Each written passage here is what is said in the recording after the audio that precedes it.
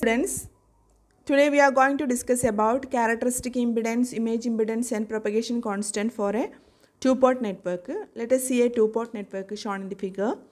Let 1 dash is the input port and 2 dash is the output port, and the port voltages are V1 and V2, and we are terminating the input port with the ZI1. Similarly, the output port is ZI2, that is the impedance at the input and output port. So let us define the image impedance, that is image. Here Zi means image impedance.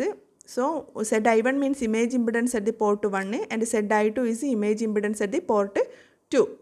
So the image impedance Zi1 and Zi2 of a two-port network are two values of impedance, such that if the port 1 dash of the network is terminated in Zi1, the input impedance of the port 2 dash is Zi2.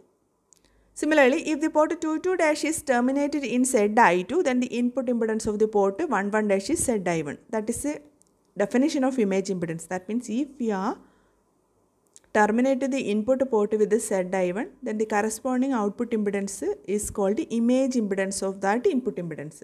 Similarly, if we are terminating the output impedance by Zi2, then the corresponding input impedance obtained at the input terminals is called the image impedance of that Zi2. That is the relation. So, we are terminating input side with one impedance, then what will be the impedance that is obtained at the output terminals? That is the image impedance of this input impedance. Okay. So, here we are notating Zi1 and Zi2 that are called the image impedance, and we can represent this image impedance in terms of the ABCD parameter. So, the input impedance, that is the input image impedance Zi1 equal to AZI2 plus B, CZI2 plus D. Similarly, at the output side we can write the image impedance as Zi2 equal to DZI1 plus B divided by CZI1 plus AC. In doing the problems, you will be given by Zi1 or Zi2. So, you have to find out the other unknown quantity. Okay. So, if you are considering a symmetrical network, you know that in the case of symmetrical network, there is a relation, that is, in the case of symmetrical network, Z11 equal to Z22. In the case of symmetrical network, image impedances will become equal, and such type of impedance, whenever the image impedances are equal, then that impedance is called characteristic impedance or iterative impedance. So, in the case of symmetrical network, image impedance has got the name characteristic impedance or iterative impedance.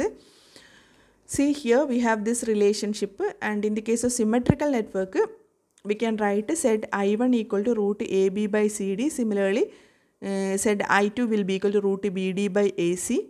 And if the network are symmetrical, then A will become equal to D. So, Zi1 will be equal to Zi2 equal to root B by C. That means this represents the case of symmetrical network. Okay. So, in the case of symmetrical network, both the image impedances will become equal. Then that impedance is called characteristic impedance.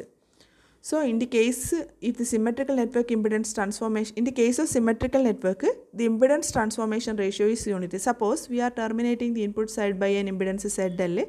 So, in the case of symmetrical network, the output impedance will be ZL itself, because both the image impedances are equal. So, in that case, impedance transformation ratio will become 1. And similarly, image parameter do not completely define a network. So, in order to represent a particular network, suppose we are taking the symmetrical network, image parameter is sufficient to describe that network. But there are different types of networks such as reciprocal networks. In such cases, image parameter is not sufficient to describe that network.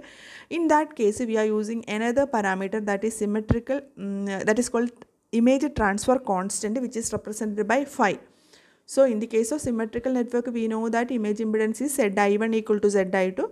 But in the case of reciprocal network, we need another parameter which is called image transfer constant, that is phi.